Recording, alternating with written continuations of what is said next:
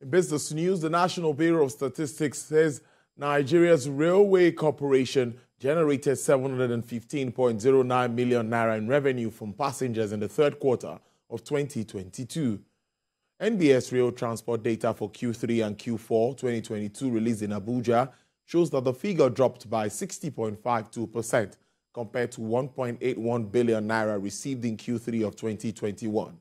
Similarly, it showed that 101.84 million naira was collected in Q3 of 2022 as revenues from goods cargoes. This dropped by 7.04% from 109.56 million naira received in Q3 of 2021.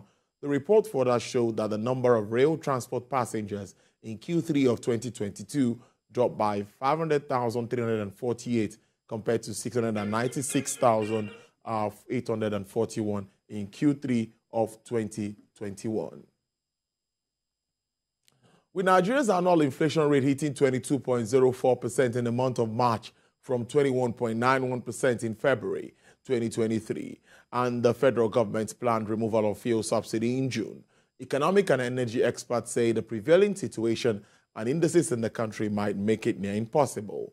Chief Executive Officer of the Center for the Promotion of Private Enterprise, Dr. Muda Yusuf, OK's palliatives will suggest it should be segmented to reach the vulnerable. In the same vein, Mr. Kenneth Erikume, a partner tax reporting and strategy with PricewaterhouseCoopers on our flagship program, Business Nigeria, suggests ways which federal government can cushion the effect of subsidy removal, especially for the less privileged. To carry the weight of subsidy. It is definitely not sustainable. And there's actually no way for the government to do it at this time because, in terms of how much the government can borrow, it's reaching the limits. It's even burst through the limits, to be fair.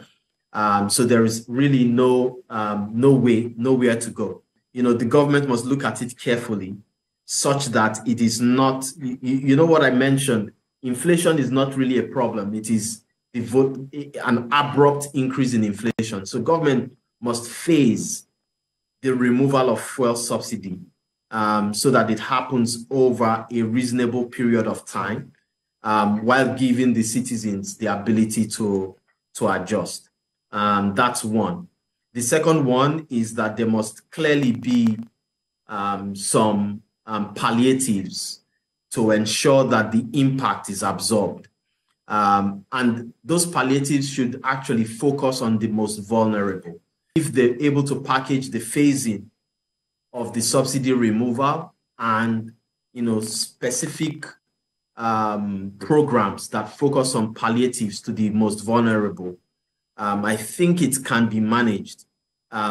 It will not eliminate it because it's going to be serious because there are a lot of there's a significant ecosystem currently in Nigeria that relies on petrol for their sustenance. Still talking business now, the Organization of Petroleum Exporting Countries says global primary energy demand is forecast to increase by 23% in the period to 2045, which necessitates utilizing all forms of energy. Secretary General Mr. Ethiam Al-Ghais, during the 6th edition of the Nigerian International Energy Summit with theme Global Perspective for Sustainable Energy Future, says many of its member countries had invested heavily in renewables, which had received the positive endorsement from the G20 developing nations.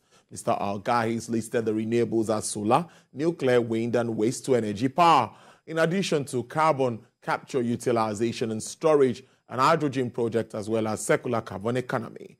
The Secretary General, while commending President Buhari for being a strong supporter of OPEC, also looked forward to continued cooperation with the incoming administration led by President-elect Bola Ahmed Tinubu. To curb substandard products in the country, the Standards Organization of Nigeria has introduced a product authentication mark.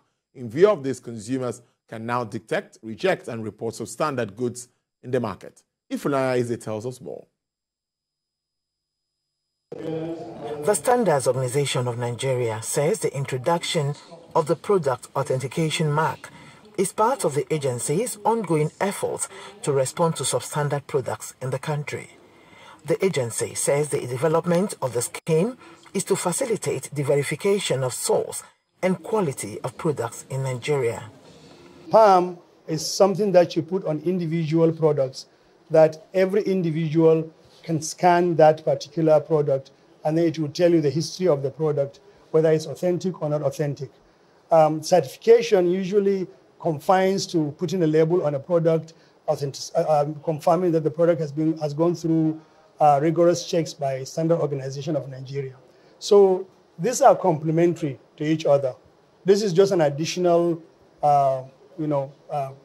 safety measure for our products in the country. We have come up with this to give the purchaser, the buyer, opportunity to confirm first the authenticity, the quality of the product before even paying for it.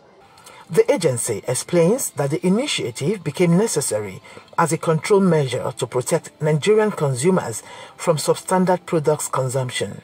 PAM is respectfully to protect the industry and to protect the public from substandard products in the market. Before you commit your money to this product, you have opportunity now to scan your phone. If you don't have a smartphone, there is number 281 that you will text to. So you look at the product, text that number of the label to that 281 number. It will come back immediately to you telling you, okay, this is the product you're looking at, and this is authentic, and it's still good, it's not expired. When you scan a product, you realize it's substandard, it is not good. Raise alarm. Don't keep quiet, so that the relevant agencies can go down there and carry out an enforcement work on that particular product. It is envisaged that the new product authentication mark will complement the existing SON conformity assessment programs. As a result, Nigeria will be able to combat substandard and counterfeit products to a greater degree. Ifunanya Eze, TVC News, Lagos. Japan's government has invited the African Union to the forthcoming G7 summit and excluded regular attendees in South Africa. Comoros President Azi Assoumani and the current chairman of the continental body is expected to represent Africa at the talks in Hiroshima.